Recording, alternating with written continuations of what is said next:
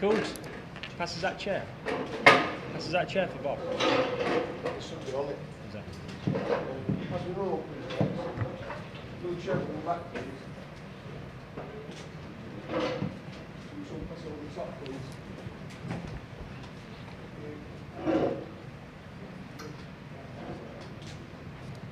Excuse me.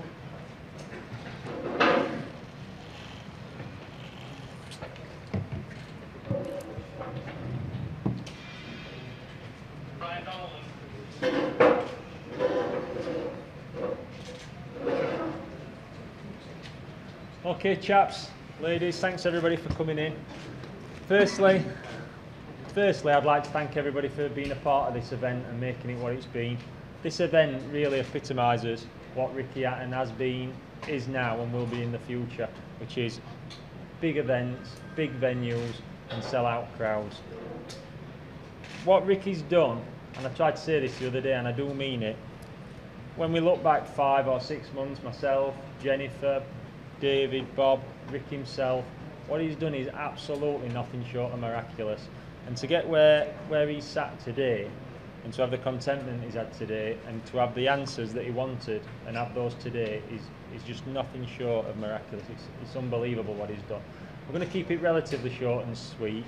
We're just going to let Ricky say a few words, and we're just going to have a few questions, if that's okay, a few selected questions when I point you out, and then we'll move on from there. Okay, I'll pass you over to Rick. I have no complaints. I've 3.5 years. It's well documented, the story, where I was and where I'd been and how bad it had got. And I needed to put a few things to bed, put a few demons to rest, a few ghosts to sleep. And I said before the fight, win, lose or draw, I feel I've already won. My opinion is still not the same. It still hasn't changed. I still think I've won. I turned around and said, of course I want to fight for world titles. I'd like to fight this guy. I'd like to fight that guy. But before I do, I said, let me prove myself November 24th. And we found out tonight. It isn't there no more. And I said to you, and I'd like to think you've known me long enough now to know that I'm a straight shooter, and I say the truth. And I said after the fight, I can look at myself in the mirror, even if I did get beat. I can look at myself in the mirror and go, Rick, you know what? You should be proud of yourself. You give it your best. Well, I just looked at myself in the mirror and I did give it my best. And the team was saying to me, don't make any rash decisions. You were 4 or 5 rounds up, against a former world champion. You'd only lost 1 in 31, and it was one body shot and everything like that. But as much they are right, but that's what I did 3 years ago when I retired the first time. I was making excuses. There's always an excuse to find, isn't there? Well, it was Mayweather, and well, it was Manny Pacquiao. They were the 2 best pound for pound, and it was a bad training camp, wasn't it? And you're able to pick these things out of the air. You'll find enough. If you want to make an excuse, you'll find them. And the top and bottom of it is today. I need to find out whether I still have it, and I haven't. I got him in the best shape I could possibly get him. Bob Shannon really whipped me up into shape. I wish I'd have trained with Bob a few years ago, to be honest with you, because some of the stuff that Bob did was absolutely miraculous in the, in the gym, what we did. But I think I was 4 rounds up. But I think even if he hadn't caught me with that body shot and I'd have got over the finish line and I'd have just scraped on with a points win, I still think I'd be telling you the same thing. A fighter knows when they're in there, and I knew. It just isn't there no more. I think it's too many. I've had hard fights. I've burnt the candle at both ends. I've lost 4.5 stone for the build-up in this. In the ring. I put my body through the mire. And obviously, I live by the sword and I'll die by the sword. I put my body through the mire and out of the ring, and You know, it doesn't matter how much you train, you know, I was sharp, I couldn't have done anything better. My sparring was great, my movement was great and everything. That bell went, and whether there was 4 rounds up or not, I know. I don't need anyone to tell me I know. And what should I do then? Should I dwell on it like I did last time? Oh, you've still got it, Rick, you can have one more go. It was Mayweather, it was Pacquiao, wasn't it? You know, I know, and I'm not going to put myself through that torture again. You know, I'm not going to put Jennifer through it. I'm not going to put my loved ones through it. You know, if I don't do it, I'm not the fighter. If I don't, you know, draw a line in the sand now and call it a day on my boxing career, you know, I'm never going to do it. You know, and I've got the answers. I mean, obviously, I was in the ring, I was heartbroken, I was crying, and no doubt I'll probably cry tonight. But I'm happy, honestly. I'm happy. I needed to go in and find out, and I found it out. It's not there no more. And I'd like to think I get the respect for, like I've always done from the fans for 3.5 years, picking a former world champion, talk about straight in at the deep end, you know. I needed to find out if I could mix it again at world level, and I got my answer, I can't.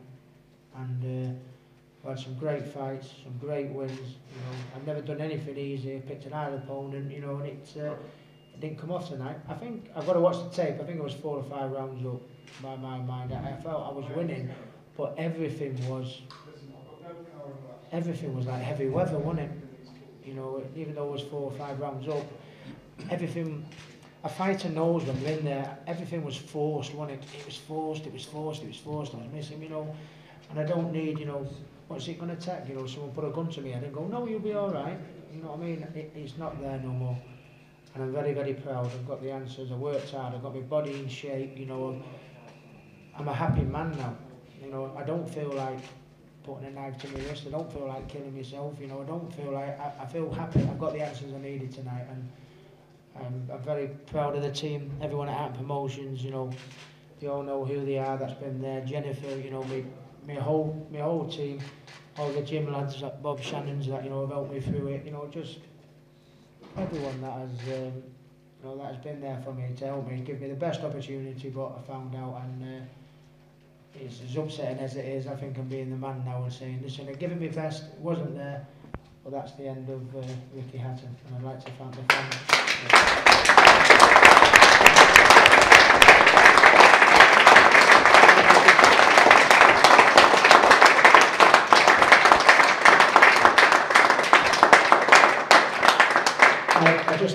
I'd just like to finish one last thing, is like the fans that turn out again tonight was, you know, absolutely phenomenal.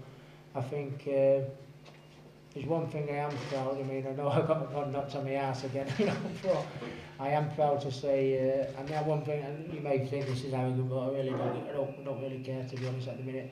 It'll be a long time before anyone brings crowds like I brought them. And I'm very proud to take that title into retirement one day.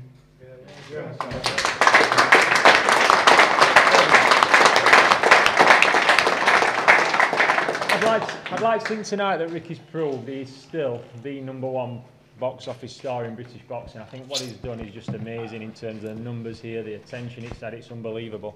He's already known as probably, you know, one of the best young trainers in Britain. I believe he'll become one of the best trainers in the world. The promotion that we've put on today shows, you know, that I think we are the leading promoter, and he'll carry on doing that, and we'll become one of the best promotional companies in the world with Ricky at the head of it. And he'll go on and he'll become one of the best men that he can be now, because he's in a happy place, he's in a great place, he's got a supportive family, a supportive team around him, and he's got everything he needs now to be, excuse me, do you mind? He's got everything around him now to go on and be the successful person that we all know and believe he can be. So again, like Ricky, I'd like to thank everyone for coming. I am happy, guys. I'm happy, honestly. So we're just going to have a few... I'll give it my best. I can't do any more. That's fine. Can we just have a few questions? Just say first of all, actually, from the press down the years, I've just covered all of Ricky's career, and just to thank him for his helpfulness and courtesy and openness, which has been beyond the call of duty for what we get. Very good.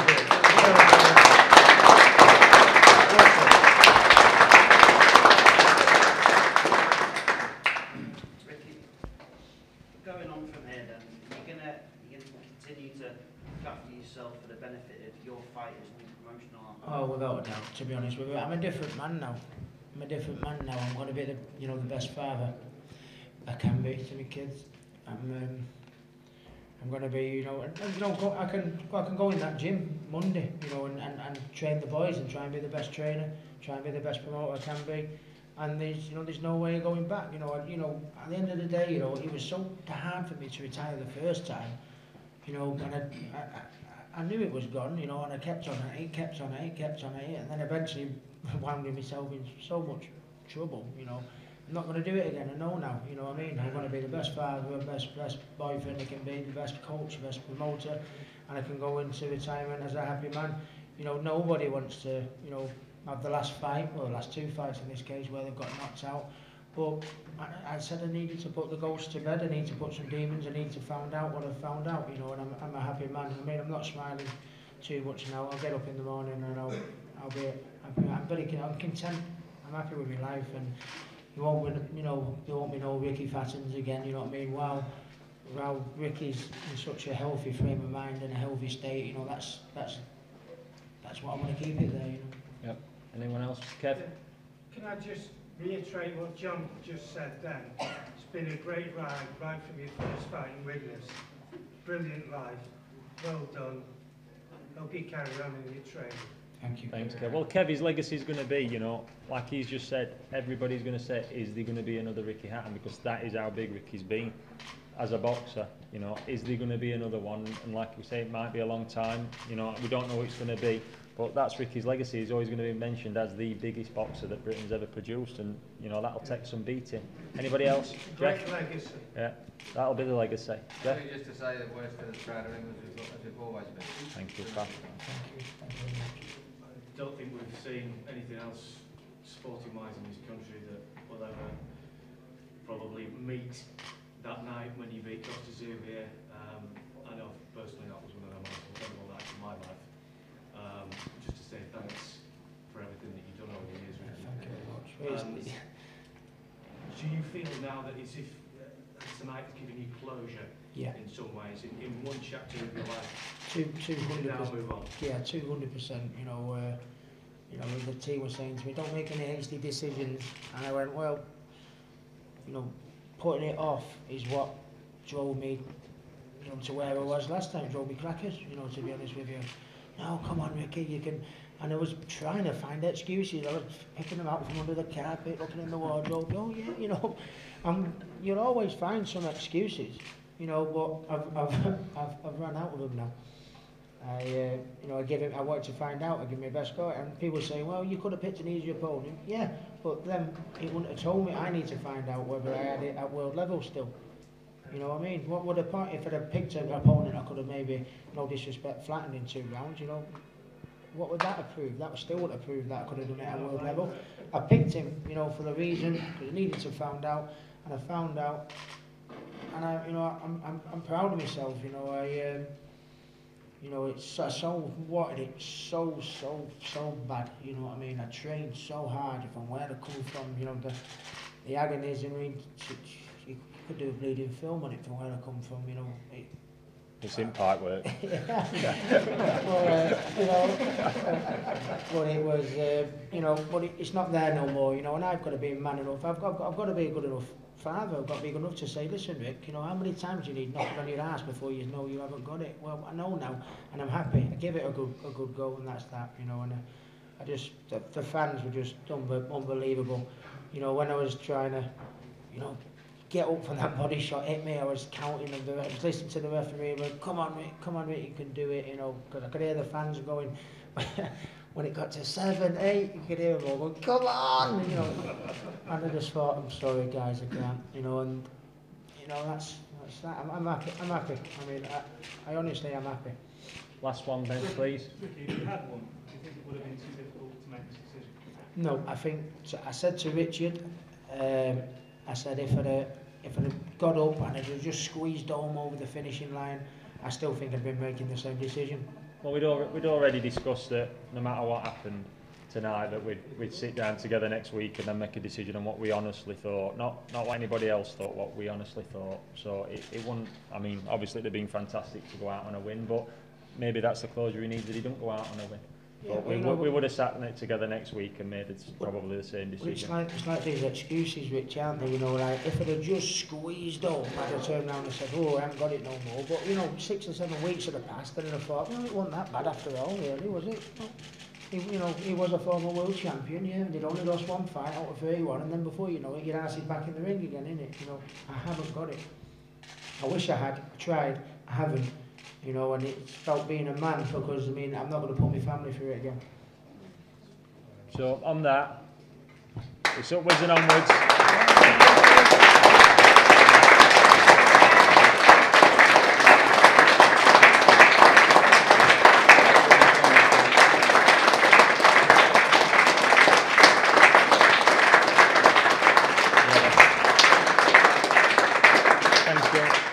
So like I say, it's upwards and onwards. We'll let you know what Ricky's doing in the short term, what fights we've got coming up, what shows we've got coming up, what boxes we've got on, and we'll be feeding stuff out, and you'll be continuing to see the Ricky Hatton story, and we'll keep working hard to try and find another Ricky Hatton. So thanks for everybody who's Thanks for your support, guys. yeah, over the years. thanks for everything you've done to support this event. Thanks to all the team.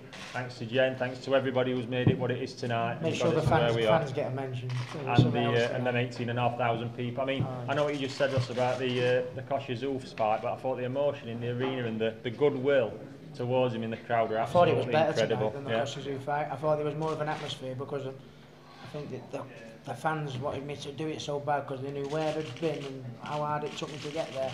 I think they found that little bit of extra. Come on, son. Just didn't have it. We'll come down to London in a few weeks and we'll have a lunch and let you know what we're doing going forward. Okay, thanks everybody. Thank you.